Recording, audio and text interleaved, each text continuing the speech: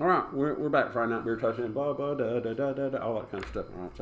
All right, so we're we're going to start again. Haven't been here in a while, so we really don't know what we're doing like we did before anyway. But what were you going to tell? You going to tell a story about Fiona hurricane?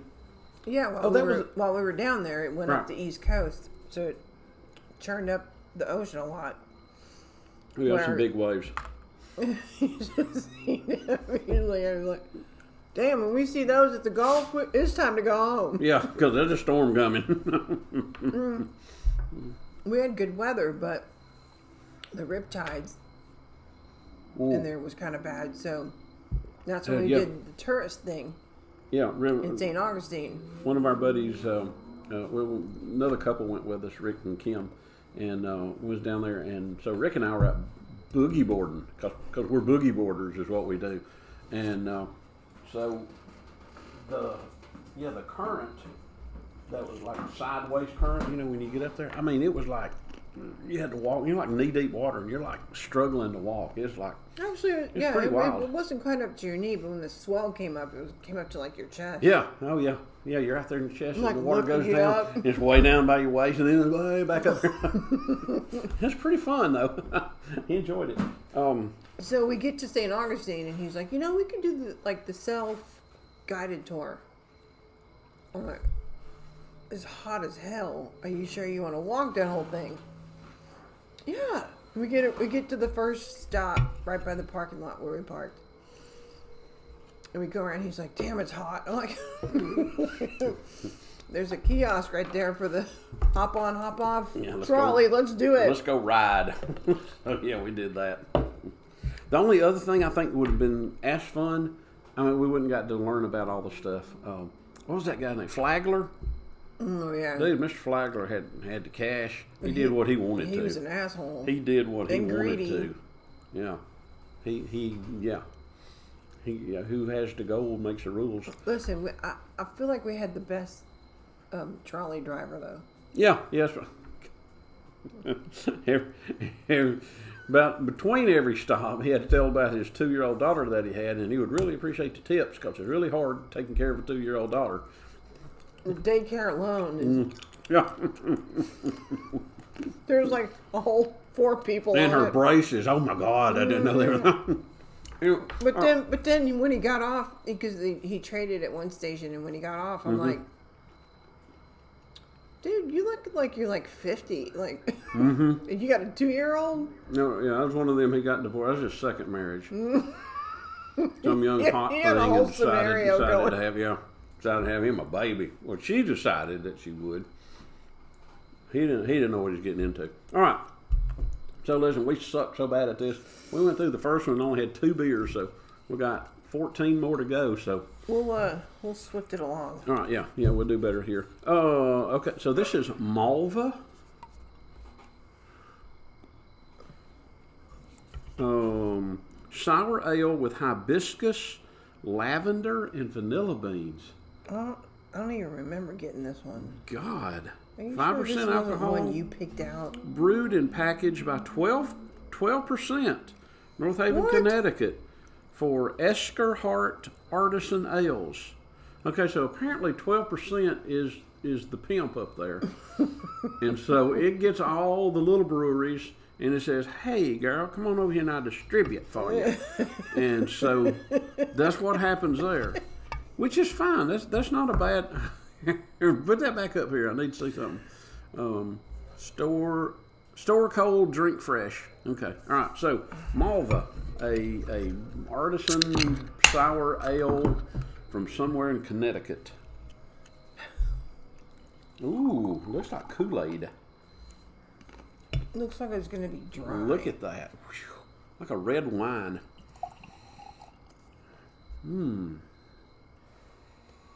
Come on, vanilla. For real. Hibiscus and lavender. All right, here we go.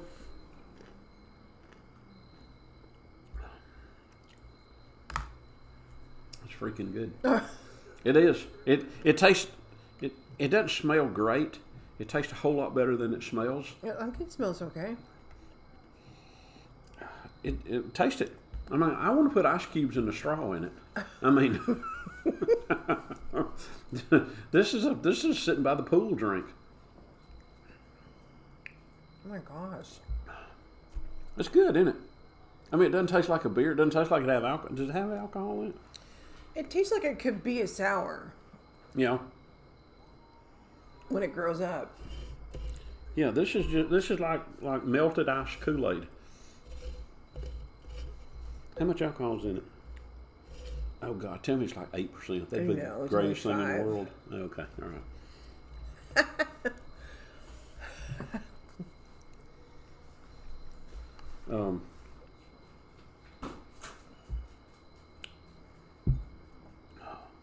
That's not bad. That's definite possibility right there. What if the Suavecito beer of the week went to Connecticut? So far, that's all the beers we've had. Yeah. This is like Connecticut We have night. others. Connecticut week. Connecticut. Connecticut week. CT. That is CT. Oh, here if we you're go. keeping tabs on your tag. What if it was Massachusetts? It would be different than CT. What would it be? It would be M. M&M. What's Minnesota?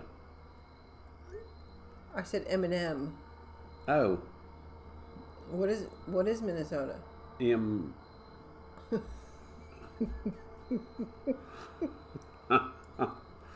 What's Maine?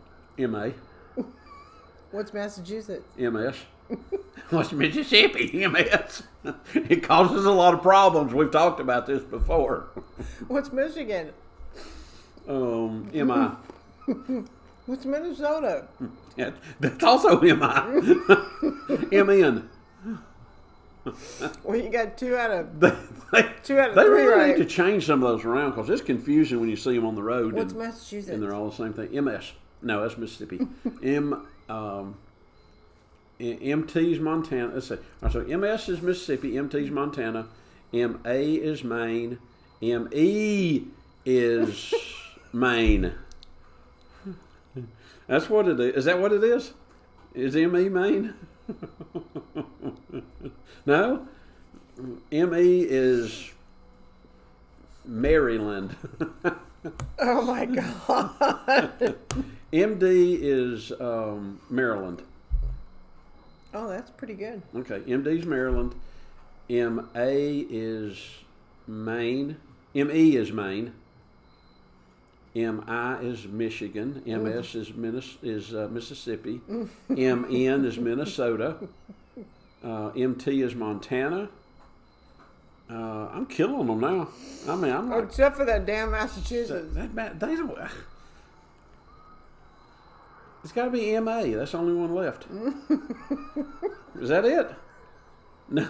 Is it? Okay. Here's to you, Mass. You masshole. God, we need some wheel here.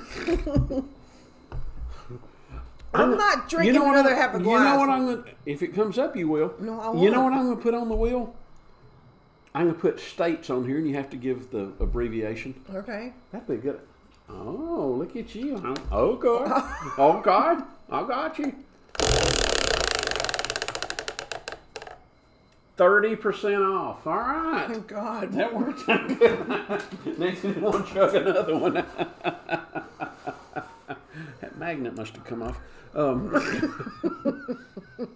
This is really good. That is really good. If it had a little carbonation in it, it would be like a... There's carbonation in It'd it. be like a... Mine does. It'd be like a regular drink. I mean, you know, not like a beer, like a drink, like a, you know, Truly or something like that. Are those ice things I like that I've gotten into liking? That's pretty good. All right.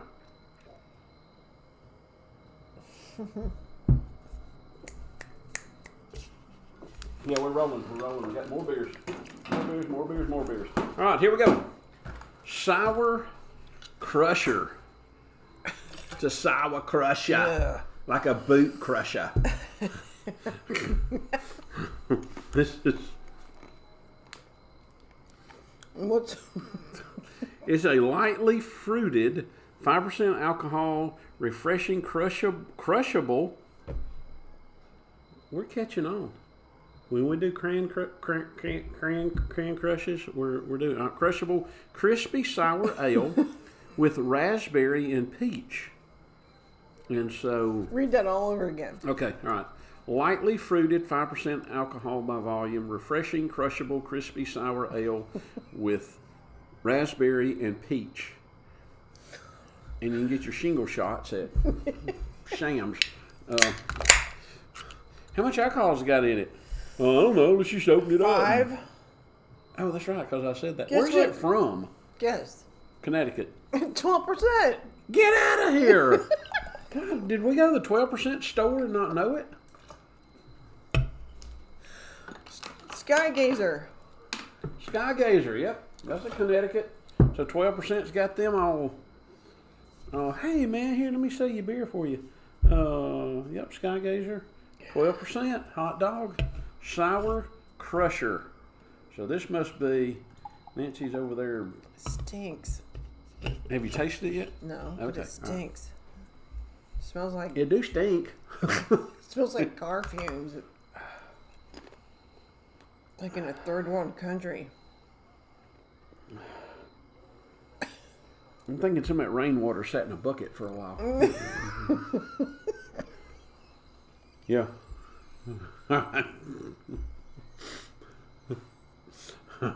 You ready? Let's go Connecticut.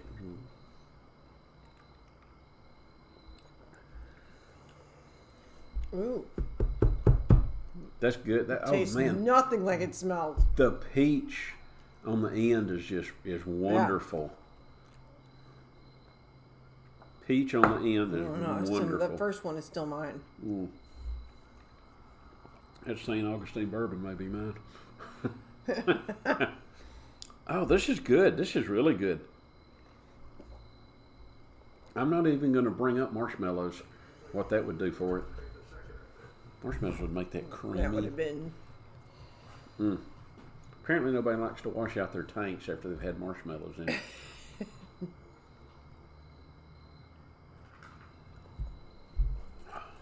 Oh, that's good. I'm liking that. I am liking that. All right.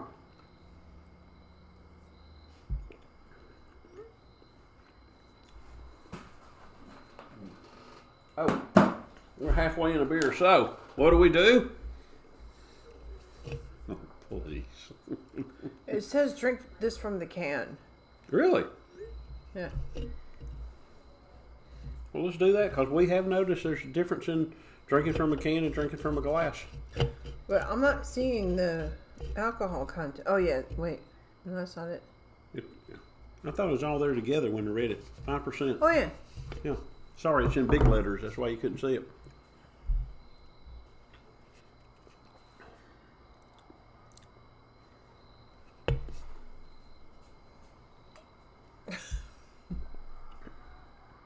It's better from the can. What? Yep. NASCAR beer.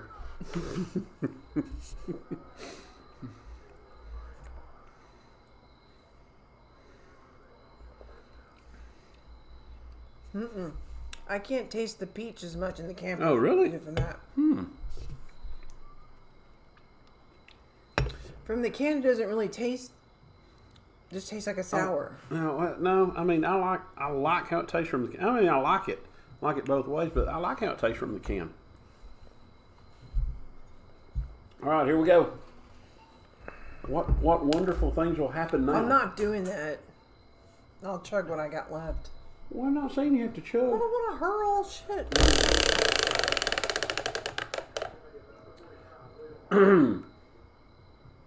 The hell I will. No. You did that on purpose. Do it again.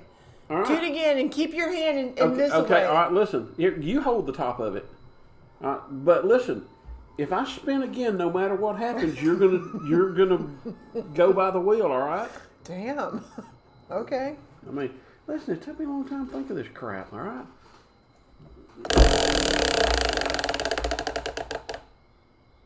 30% off. All right. That was best for everybody, okay? The best thing that could happen was Okay, next. 30% off. All right, here we go. We're rolling through them now. Uh-oh. Edmund's Oast. Yes. Love me some Ooh. Excuse me.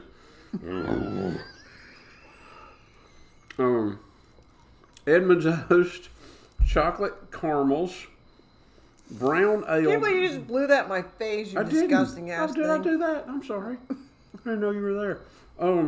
Chocolate caramels or caramels. Listen, I always say caramel, but then caramel.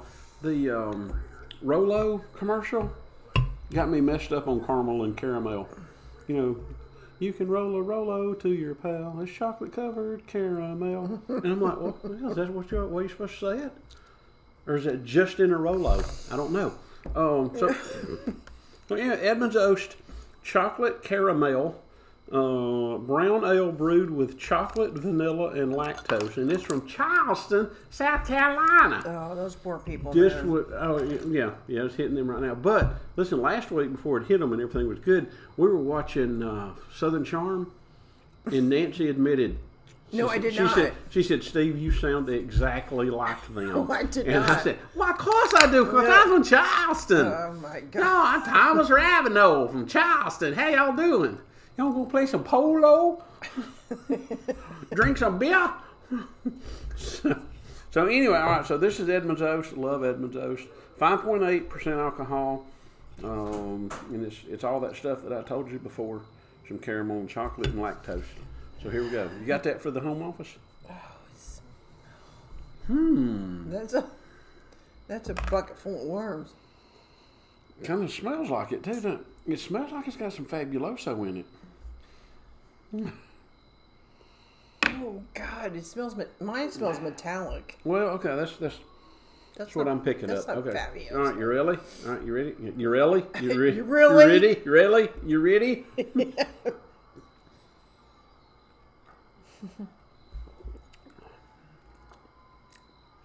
It's not bad. Ain't got a lot of.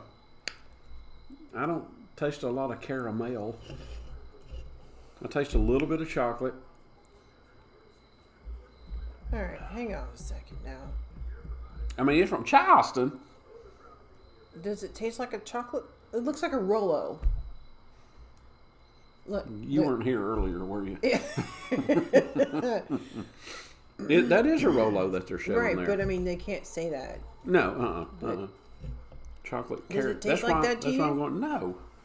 God, I would trade that for a Rolo any day. Oh, come on. You know what I mean. Yeah, no, I mean, it's got...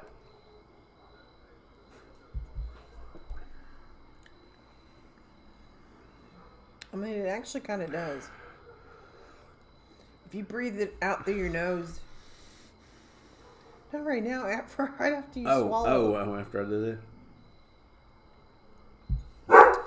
But then that brown ale kicks in. Yeah, that ale kind of on the tail end kind of catches it, doesn't it? I think it's good though. My first taste, I didn't get it, but now that you coached me through it a little bit, I'm better with it.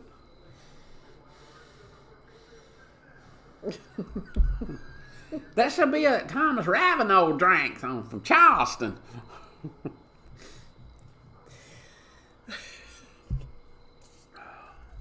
Okay. I want to be careful before you fill that glass up because I'm fixing to grab the wheel. Listen, I'm not going to be dumb about it. Yeah, you are. We're in beer tasting. We're going to be stupid about this. We are stupid about it. Do you want to hold it or you want to spin it? I'll hold it. You spin it. All right, here we go. You ready? Here's my... are you ready? Yeah. Wait, Steve. Yes! Steve. Yes! Steve. Half a glass, baby. No, that's not what it is. What is it? Steve tells a joke. Oh, God. I don't know any jokes. I'm not going to tell any. Well, you'll have to think of one. So Nancy and I went out to this fancy restaurant one time, And so we're sitting there drinking and having our dinner, and Nancy drops her spoon, drops her teaspoon because she was stirring up her little tea there. And you're supposed to enjoy this too, okay? So call the waiter over. I'll do it right quick. Call the waiter over and say, "Hey, drop your spoon. Need one." He reached in his pocket, grabbed a spoon, said, "Here you go." I'm like, "Dang, how did he have that spoon already?" So he came back around and said, "Hey, how'd you already have that spoon? Because I noticed everybody else has a spoon too."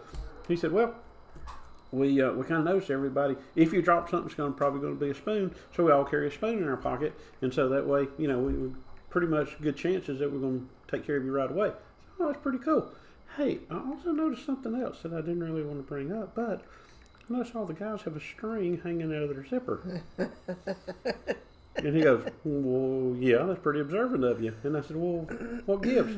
He goes, "Well," he said, "another thing, because we focus on service and speed, so we can't be in the bathroom a long time. So we have that string and it's, tied around it. And so when we go to the bathroom, unzip, pull the string, and so the whole thing behind that is that we don't have to wash our hands when we're done with the bathroom and all." And I said, "Hey, wait a minute. So I understand pulling the string, getting it out, but how you put it back in and all? I mean, I don't want to, be too personal with you and all." And he looks around and he goes, "I use my spoon." You're welcome. You're welcome. All right, so that's all of version 2 of this.